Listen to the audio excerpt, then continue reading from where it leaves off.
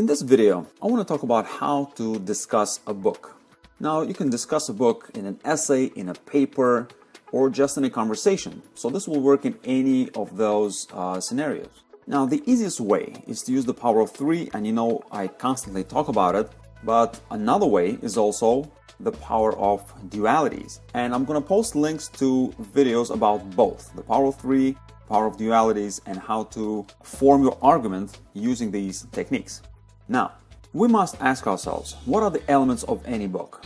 Now, again, I keep hammering this. I'm all about dividing into sections and subsections, and how do you do it? Well, you identify the elements of whatever it is that you're discussing. So what are the elements of any book? Well, here are the elements present in any book.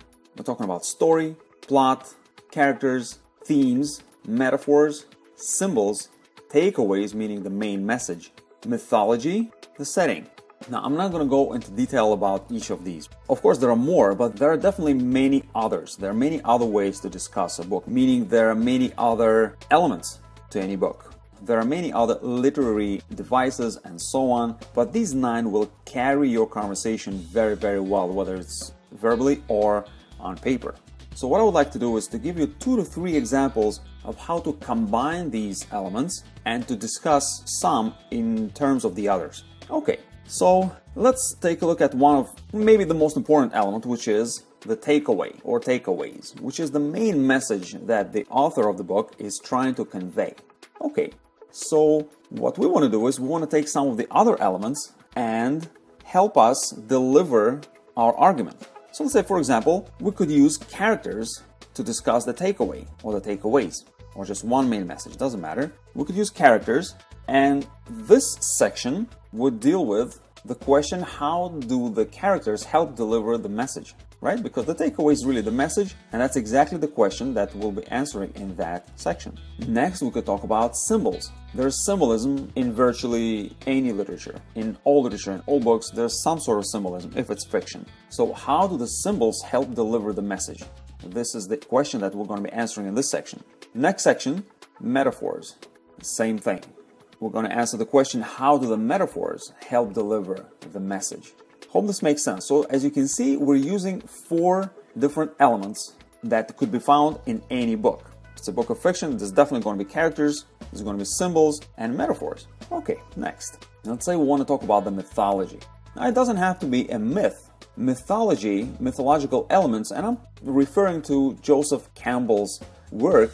Mythology, mythological elements can be found in any story, because according to Joseph Campbell, we're pretty much living out the human myth, and a story of any human being is, to some degree, a myth. It's a mythological representation of that particular event in his or her life or whatever. So, characters. Again, we're going to talk about characters. So, which mythological types are present in this book? It could be a mentor, or it could be a villain, and so on and so on. But there are mythological types or archetypes. Next, symbols again. So which mythological symbols are present? For example, let's say in Beauty and the Beast, it's very important, the symbol of the flower. The flower symbol is very important. It's a symbol of many things.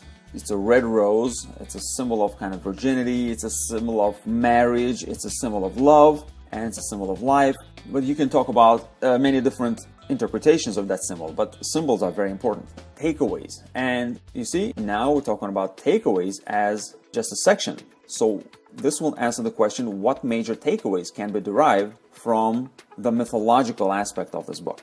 This may sound a little bit complicated, but it all depends on what kind of a paper you really want to write. I'm just giving you an example, so you could keep it simpler or you could keep it more complex. It's okay. You could discuss just one character. And you could say, okay, what mythological archetype is this character and why? You could pick one character. For example, you could pick, let's say, Merlin from the Knights of the Round Table and discuss him in terms of who he really is. And he is the mentor archetype. He's the wise old man archetype. Symbols. So are there any symbols associated with this character? You know, the sword or something else. I don't know. But there are always symbols. Find one. It's actually interesting and it's fun to do. You just find a symbol and you try to think, what could it mean? and story. So the question is, how does this character drive the story? Very interesting, and it's a very good question to ask. And then you provide the answer in that section. So you can write as much as you want if you stick to this kind of arrangement. So basically, here are your takeaways. So you can pick one of the elements of the novel, the story, the plot, one of the characters or several characters, a theme or literary device, such as a metaphor or a simile, and make it the subject, meaning that's what the paper is going to be about, or your conversation is going to be about it. You can use the power of 3 and pick 3 more elements in terms of which to discuss the subject, just like I showed you right now in a couple of examples.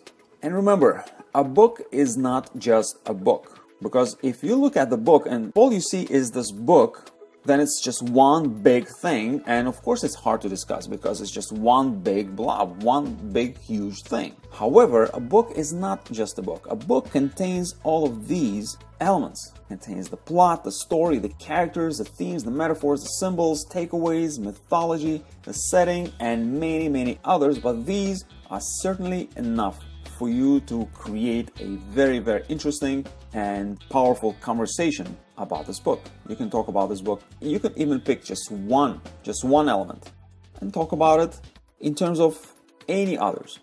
Pick 3 others. Okay, hope this is helpful. See you in the next video.